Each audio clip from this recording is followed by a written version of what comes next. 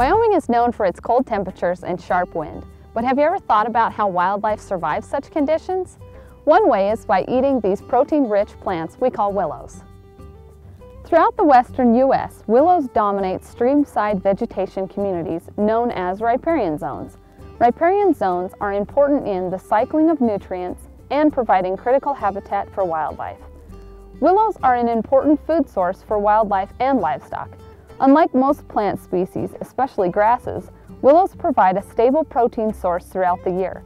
Thus, wildlife readily utilize these plants during the winter months when looking to meet their dietary needs.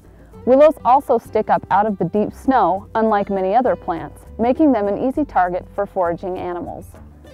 In many areas of Wyoming, mule deer can be seen munching on willows alongside streams and rivers on icy cold winter mornings.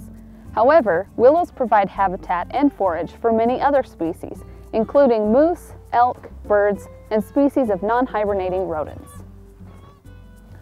So the next time you see a stream surrounded by willows, you might be reminded of their critical value for our wildlife species.